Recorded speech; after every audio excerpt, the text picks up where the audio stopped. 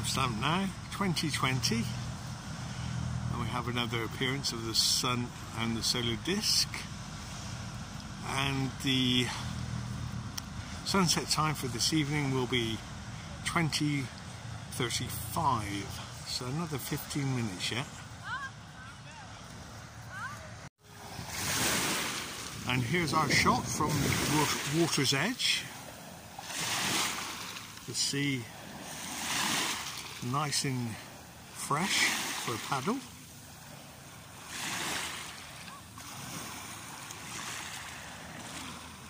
We should see the sun move significantly to the right before it sets.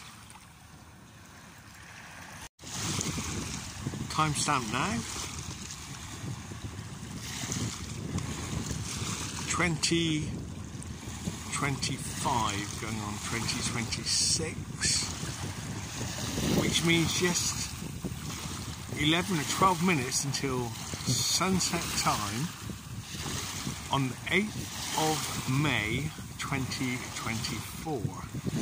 A very special evening because it's a new moon, and as you know, we don't see the new moon, and well, we don't even see the sun this evening, so that's a double. We can't see the sun or the moon this evening, but it is a new moon, and it's a special spiritual time for Taurus and for Gemini, actually, because later on,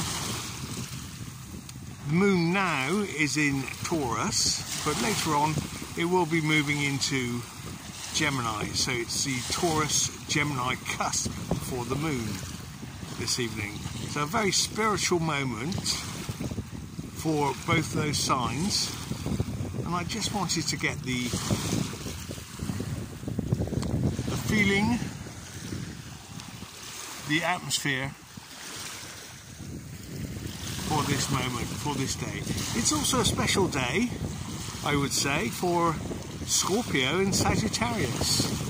Now, they are the signs that are opposite to Taurus and Gemini,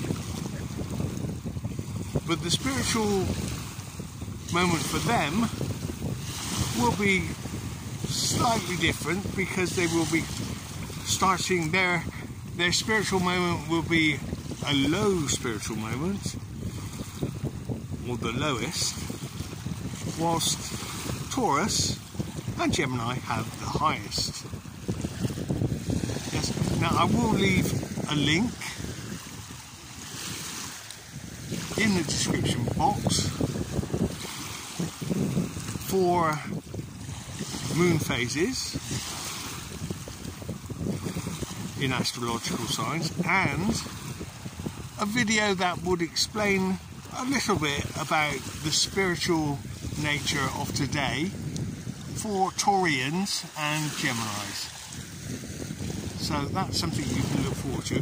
I will also add to the beginning of this video, the shots from yesterday where we could actually see the sun as it set above a cloud on the horizon just over the way.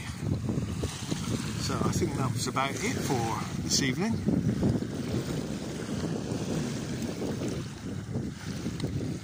A new moon, cloud sunset.